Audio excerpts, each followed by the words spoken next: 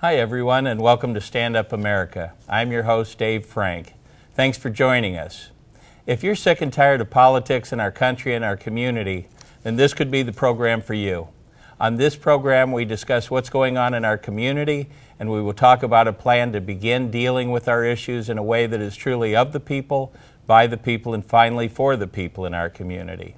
We live in a world where we are voting on American Idol, Dancing with the Stars, CNN, Fox, and other venues. It's now time we, the people, to start voting on real issues that affect our lives right in our community. So let's get started. On my program today, I've got a good friend and fellow activist, Jesse Davis. Jesse, welcome to the program. Nice to be here, Dave. Jesse, let me ask you a question. How did you get started being the activist that you are in this community? Well, I'm a lifelong resident here, but a few years back I started really noticing things that just didn't seem to be right going on. And once you start looking, it just gets bigger and bigger. Now, you have a business in South Bend, is that correct? Yes. Okay, and so what kind of business do you have? I own a drain cleaning and excavating company. Okay, and from what I understand, you were getting business from the city to work on these drains, is that correct? Yes, we had gotten work from the city for several years. And did you derive a large percentage of your income from the jobs that you were getting from the city? Yes, a good percentage. And how many other companies are there like yours in our community? A lot of other drain companies. There was about 8 or 10 that were actually doing the same type of work I was doing for the city.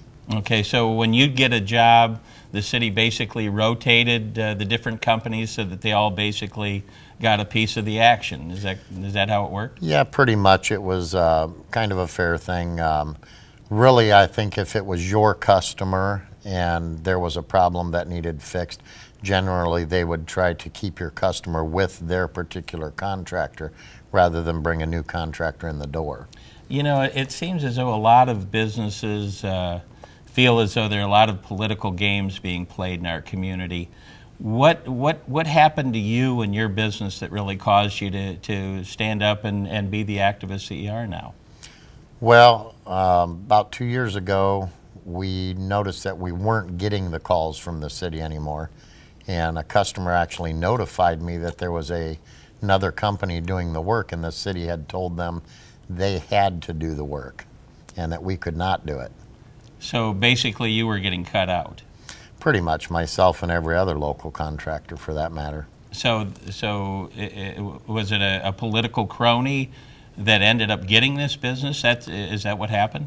At first we weren't sure what the reasons were. You know, we were told the city was trying to save money and things of that nature, but after doing some research, I found that the gentleman that was here from Kendallville, Indiana, as a matter of fact, was in fact pretty much a lifelong friend of a city person, and that's probably how his foot got in the door. So that was the game that was being played against your company, and what did you say, like 8 or 9, 10 other companies? Yeah, roughly 8 to 10 other contractors. And they were all hiring employees like you were?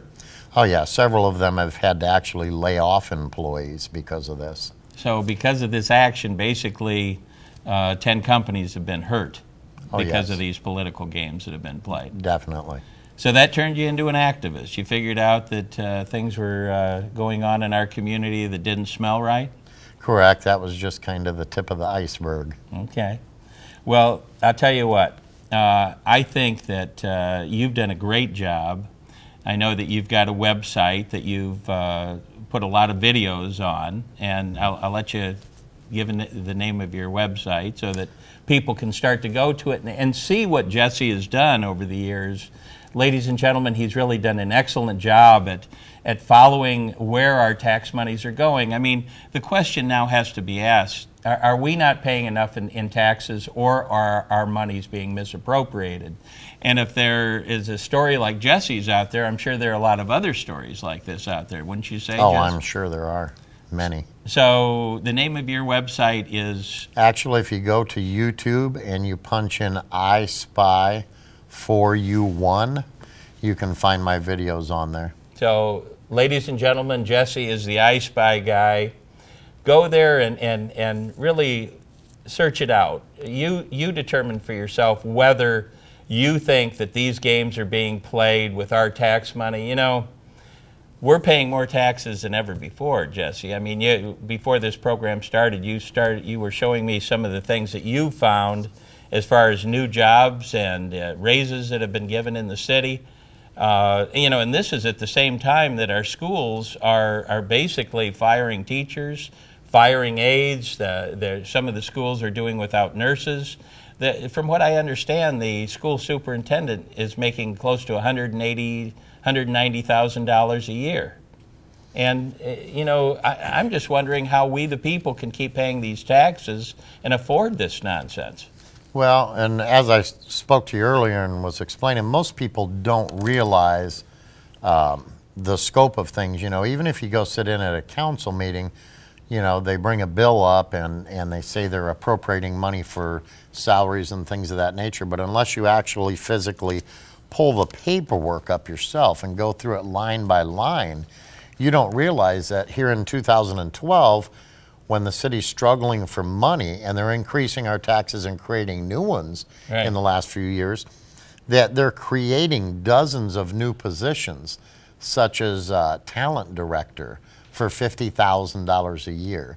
Now, I'm not sure exactly why South Bend needs a talent director, but you know, there's a lot of new positions being created, and it's costing millions of dollars in salaries, and that does not include the benefits that they're going to get as well. Yeah, you know, at a time that we're firing teachers, closing schools, and the kids are really paying for misappropriations of our hard-earned tax dollars, it sounds as though there are a lot of avenues that our monies are going down that they shouldn't be. Let me ask you this.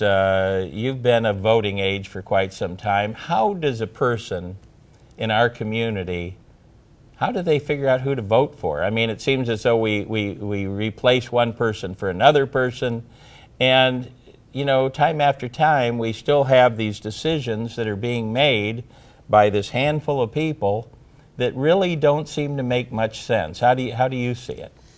I mean, in this day and age, basically, it's a money game, and it seems like everything boils down to money. I was doing some research today, and it just amazed me that tens of millions of dollars are spent even on local elections. I mean, it's staggering amounts of money. And for that kind of money to be flown out there when we have housing problems, we have homeless people, we have hungry people, we have school issues, you know, just to throw those millions and millions of dollars down the drain for a campaign just seems to be senseless to me. You know, Jesse, I'm 2 days shy of being 64. And I'm from South Bend, and I can tell you that this town, this area, is in the worst shape that I have ever seen it. We are now paying more taxes than we've ever paid before, and you know, we're seeing gang violence, we're seeing schools that are underfunded.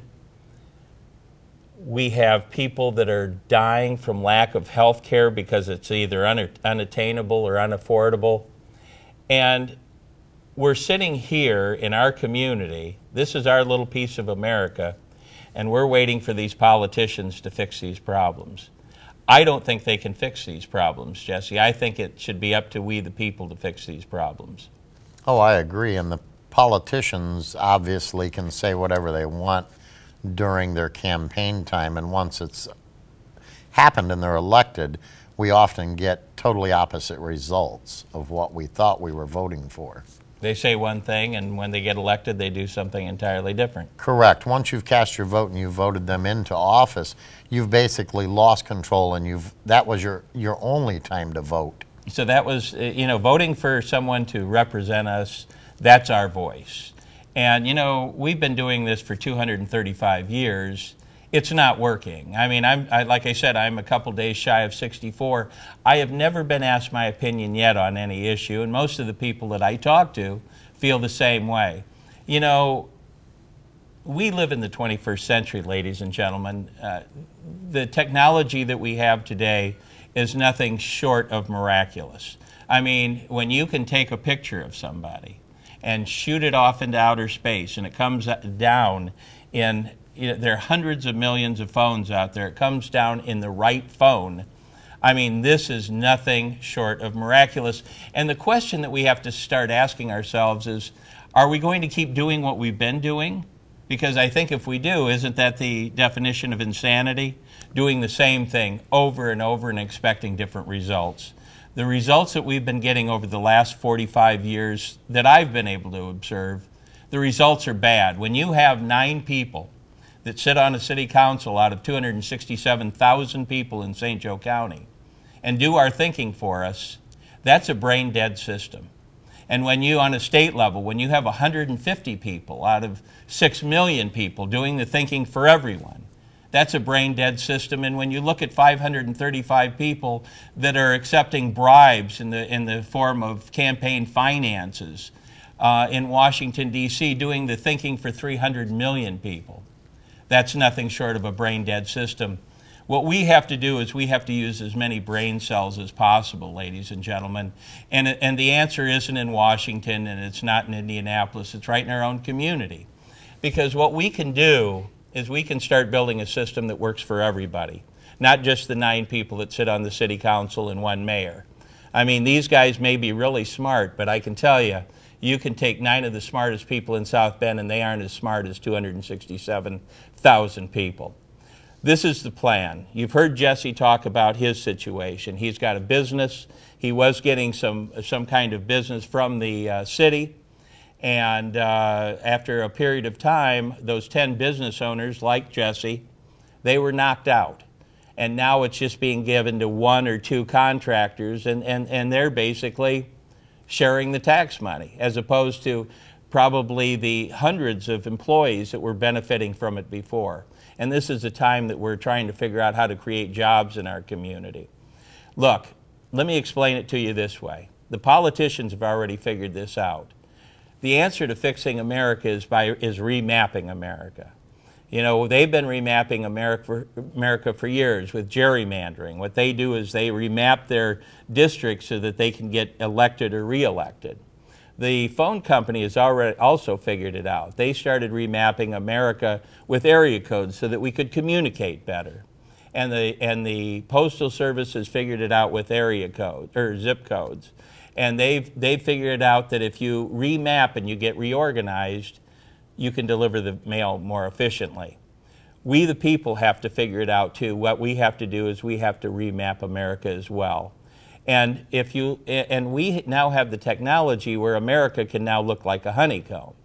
And the reason that it should look like a honeycomb is if you look at God's creature that's most responsible for making the world a beautiful place, it's a honeybee. And we can now remap America so that it looks like a honeycomb. Our community will now look like a hexagon. Have you ever looked at a honeycomb and looked at the holes where the bees store the fruits of their labor?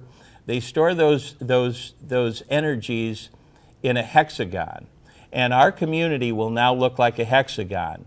The goal of this communication system will be to allow you, the people, to come up with ideas to make our education system better, our environment better, a better tax system, a better healthcare system.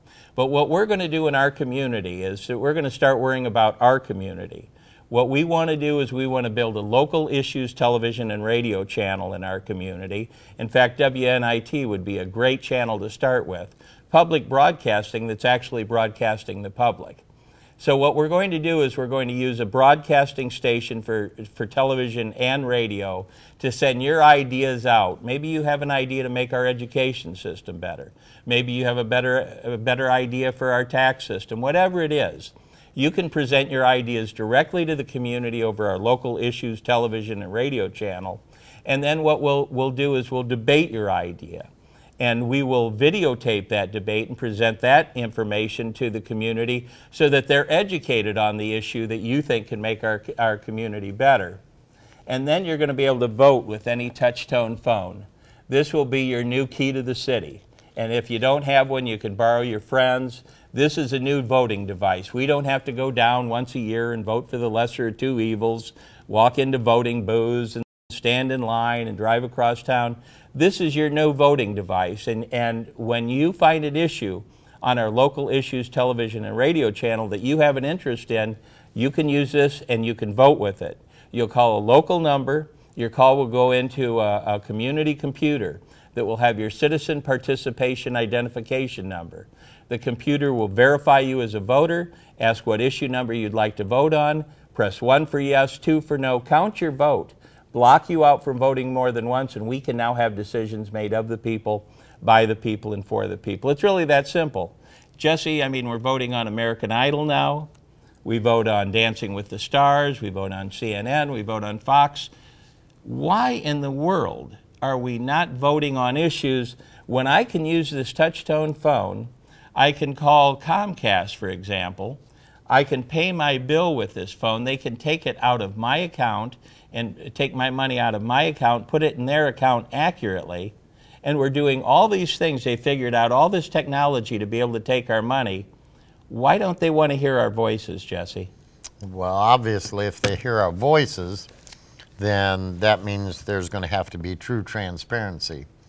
And we hear transparency from the president on down to our local politicians, but you know as well as I do, that transparent window, they pull the blind down as soon as they get in office. That's right. So. Well, you're absolutely right, and that's what we do need. We do need transparency because it's our money. You know, we've got 9 people on the city council. They spend about $280 million a year of our money, and they spend that. First of all, they take that money without asking. They spend that money without asking. Isn't that stealing? I mean, I'm not trying to be hard on our system, but I'm telling you, our founding fathers had a revolution over a 4-cent a pound tax on tea, and I cannot think of one thing in our lives that is not taxed. Well, taxation without representation has a very strong meaning to many, with the exceptions of most politicians. Well, that's right. That's right. And you know, it's really important that we start to realize that these guys are supposed to represent us. And I'm an insurance agent. I don't care if I'm a doctor, a lawyer, what I am, or a realtor, for example. But if we don't communicate with our clients, we can't represent them. And I can tell you, once again, I'm 64 in a couple days. I've never been asked my opinion on any issue. So I'm here to say that I'm not being represented. And the times that I have tried to impose my feelings on any issue, I've lost. And I'll tell you, I would rather start representing myself directly. I don't think anybody knows the kind of world that I want to live in for myself and my children and their children and all the children in America and the world. I don't think the politicians know what kind of world we want better than we do. Oh, I agree 100%. It's pretty amazing that, you know, like I say, once you vote them into office, they kind of close that door. And when you do approach with issues, a lot of times, if you do get an answer, it's tiptoeing around the actual problem, or you just get no response whatsoever. Absolutely. And all of these guys promise that once they're in office, they're going to listen to us. And you know, I've been pushing this plan for 22 years. I have. I used to do I did a radio program 22 years ago called Stand Up America. And I used to tell the people on the radio, I said, the politicians don't have the answers for you. You have the answers for yourselves. Nobody can represent you better than you. So why don't we use the technology and let you start representing yourself? Because I think you'll agree that after those politicians get voted into office, the door knocking stops. In fact, I don't think it ever started, to tell you the truth. I've gotten some junk mail this year, obviously, from people that I had no intentions of voting for, nor did I ask for it. And there again, that kind of explains the multi-millions of dollars that get spent on the campaigning. I mean, obviously, whether you voted Democrat, Republican, Independent, whatever, you don't want to go out every day and find all this stuff in your mailbox that you have no use for. Right, right. Well, it just seems as though people are waking up to the fact that the system really is not working. I mean, we've got more people losing their homes today. They're losing their businesses today. People are literally dying from lack of health care in our community. We're all sitting here waiting for Washington to have the answer to this problem.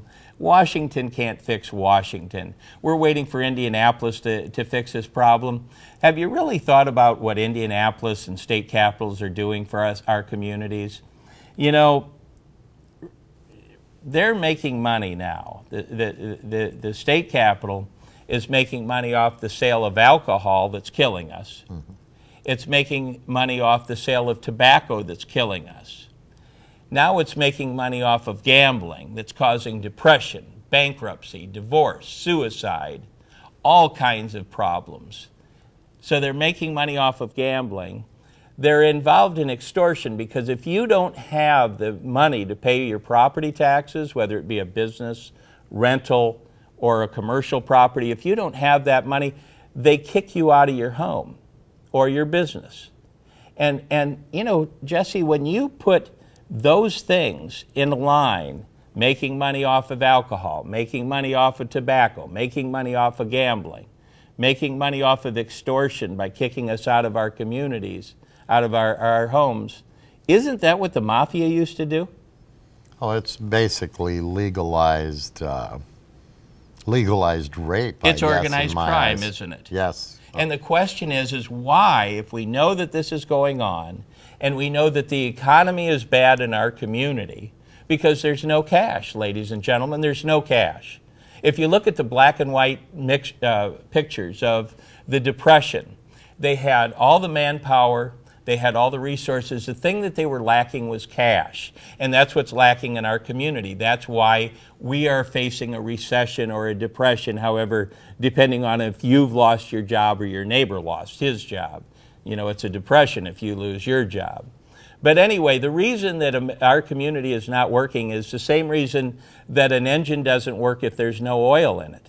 The same reason your body doesn't work if there's no blood in it.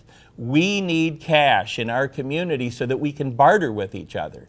And when you think about it, you know where the cash went? It went through the system.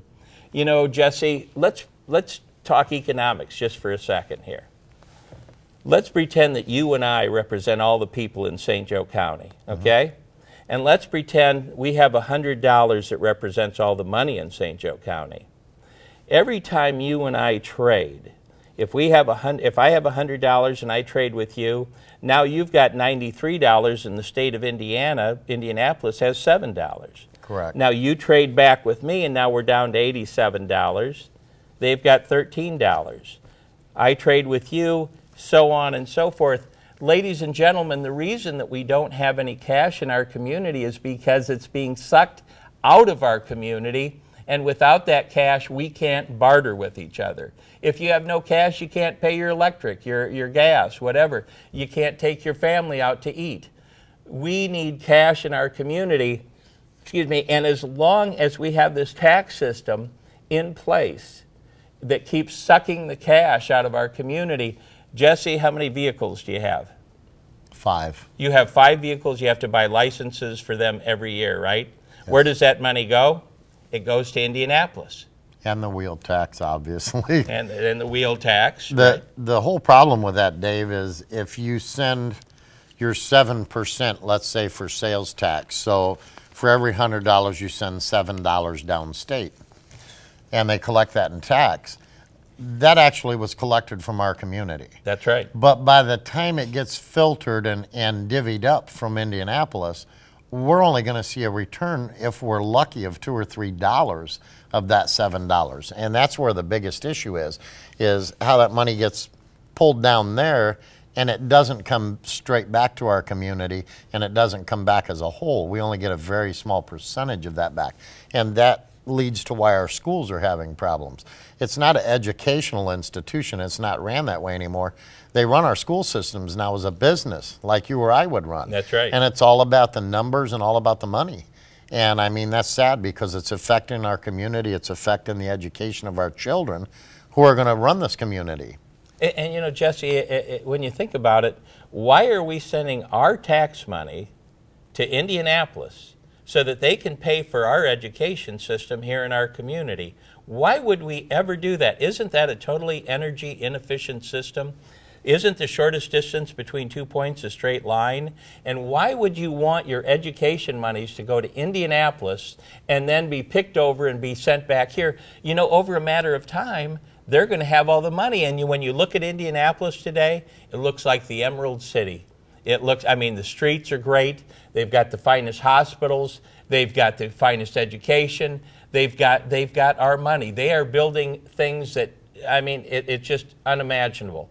But the point is that they're doing this to every community around the country. That's why we need a system in our community that gives each and every person in our community a voice, so that when someone like Dave Frank says to the community, wait a minute, I've got an idea. Why don't we have a law that says we keep our sales tax right here in our community and pay for the things that we think are important in our community? These are the things that we as a community can do.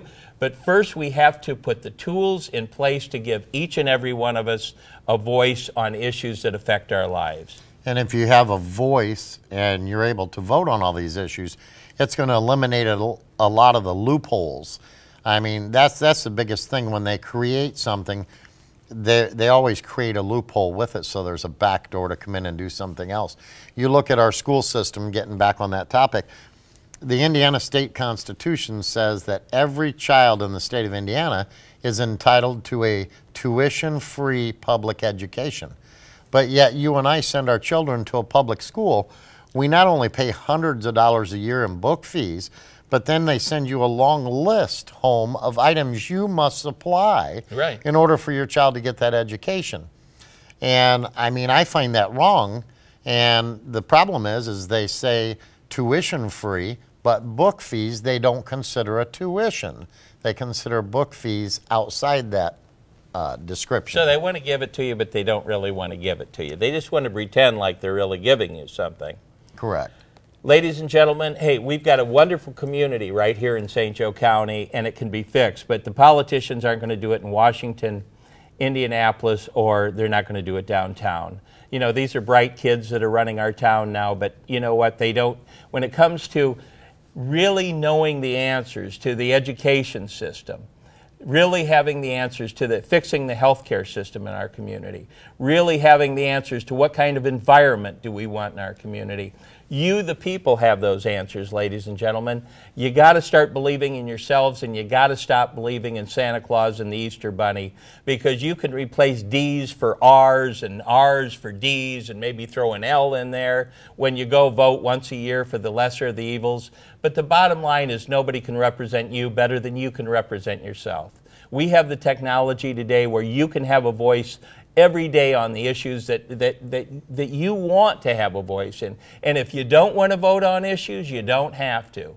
But there are a lot of brilliant people out there, people that have some common sense, that have common sense ideas to get our community working. And if we don't do this now, we can't leave this for our kids. Think of it as an antibiotic. Think of this as a syringe. We've got an antibiotic. It's called technology. We want to build a system that's truly of the people, by the people, and for the people. All we've got to do is put the necessary components together. We can make this happen. We can build a state-of-the-art community right here. And when we inject this in our community, they're going to do this in every community around the country and hopefully around the world, so that we can stop fighting over issues and start using our heads over issues. So anyway, our time's up. Jesse, I want to thank you for being on the program today. I want to commend you on your activism. Thanks so much for standing up. The goal is to get everybody to stand up, ladies and gentlemen. If Jesse can do it, if I can do it, if people like George Lane and Mario Sims, other people, Sam Brown can do it, we can all do it. Thanks so much for listening, and looking forward to seeing and talking to you next time. Take care.